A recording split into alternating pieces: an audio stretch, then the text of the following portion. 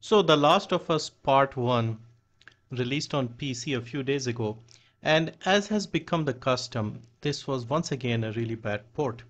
Now, at this point, I'm a little baffled and surprised as to how almost all of the AAA games that come out are so badly ported.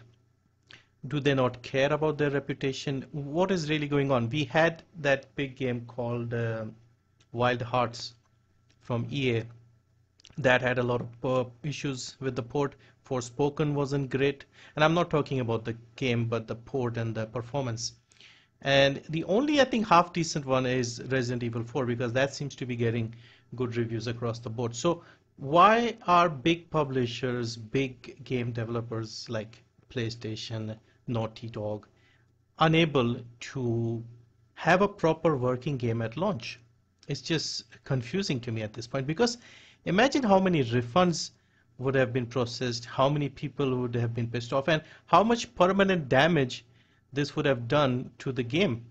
Because this game first came out on PlayStation in 2013. Now, I played this on PlayStation 3, I have it on PlayStation 3, so I had no interest in getting this game. But I know a lot of people who are waiting to play this game finally on PC because they never owned a PlayStation. So can you imagine how bad they must have felt spending full $60 pre-ordering this or buying it at launch and then getting this badly ported game on launch and 10 years later as well. So this is a bit weird. I'm just confused as to how this happens. They have released a bit of a Twitter thread saying they are going to fix it, patch it, apologizing and all that. I mean, that is all fine and good, but apologizing after is not going to help much because the damage has been done. The reputation is bad already now. They may be able to turn it around, and who knows, it might be okay in a couple of years' time. Most of the time, it is the case where they patch it, they fix it, and they are somewhat better a couple of years later. But the people who are paying the most money, the people who are most excited about it, the people who play at launch at full price, they are the ones who tend to always suffer with the gaming industry, it seems. And this needs to change. This needs to change. They need to have some sort of internal release, mock release, where they launch the game internally, have like a lot of PCs or testers try it out and then fix it and then re-release it. Because surely, I don't know how many of you have gone through, a software training or have studied programming or something. But when I was in college some 20 years ago, one of my teachers, she was so insistent on the testing part that she would fail people if they did not do the testing properly because we often understand that when we are sort of programming, we don't really care about the testing stuff. We don't take it seriously because it's like extra work, and we just tend to code and just figure things out later. But she used to penalize us if we did not have like a proper testing results in our projects. I remember like 20 years ago, one of my projects, one of my classmates, he skipped the testing and the rest of his project was fine. And he failed that project because he skipped the testing. And another got like his grades deducted because they weren't doing the testing properly. And it wasn't like a long, complicated process either. You just run your code and show the results with different variables. So if that was the case, I don't know how this works because obviously they have dates and they need to release a game in a certain window. With The Last of Us, they wanted it to coincide with the HBO show or something. But surely with these so many people working in such a big company, it just sometimes feels like they have started the game and haven't even looked at how it runs. Like they haven't even booted it on a PC to see how it works, and that's just surprising to me. Now look at the reviews here: 42% mixed. Now this is a great game. I haven't played the sequel. I don't care about the sequel. But when I played the first game, I really liked it. I played it on PlayStation. I bought a PlayStation 3 secondhand and bought the game from eBay. It wasn't too expensive, like less than £10 or something at the time. And played it, enjoyed it, had a great time. One of my housemates, he borrowed the PlayStation 3 from me and played that game with his girlfriend. So everybody wanted to try that game out and they played it and everybody liked it. But now look at this, 10 years later, it seems like it's such a worse process. Like I paid very little money for the PlayStation and very little money for the game. Obviously, it was second hand.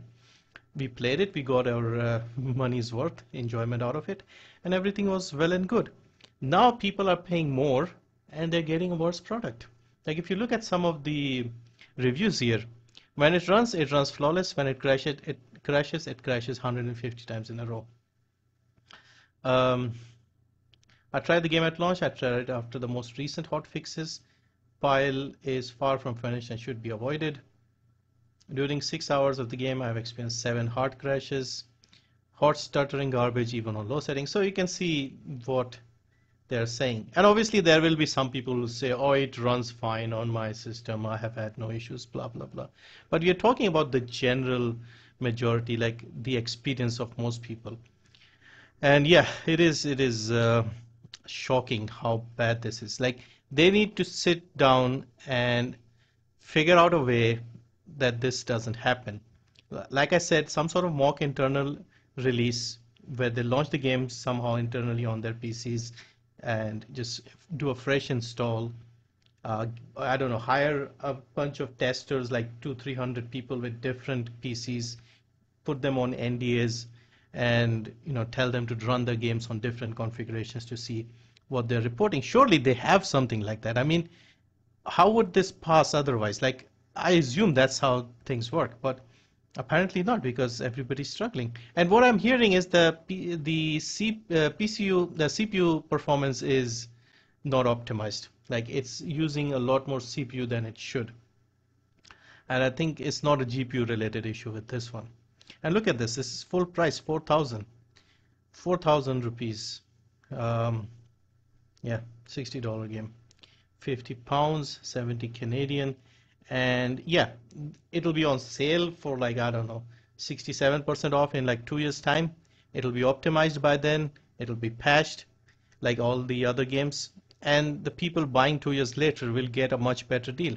It's the most hardcore fans that tend to suffer. I don't know, man. This is just mind-boggling at this point. Like, even in 2023, we are still having this. Come on.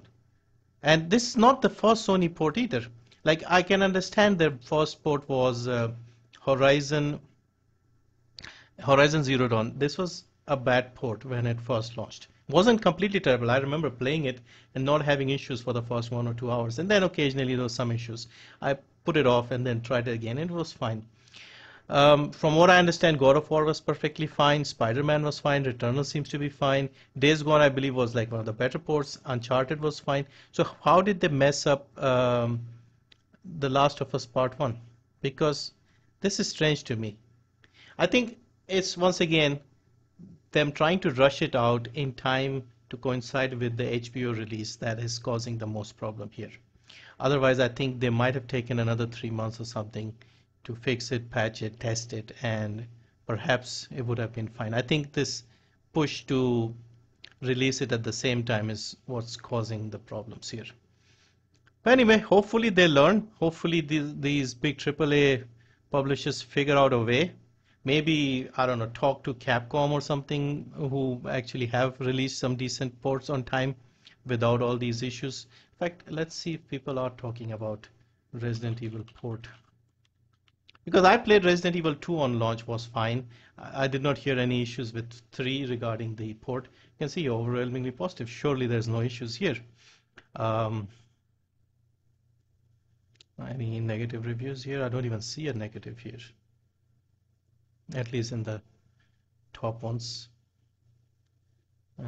Yeah, nothing regarding the port being bad, performance being bad. Now RE engine tends to run well.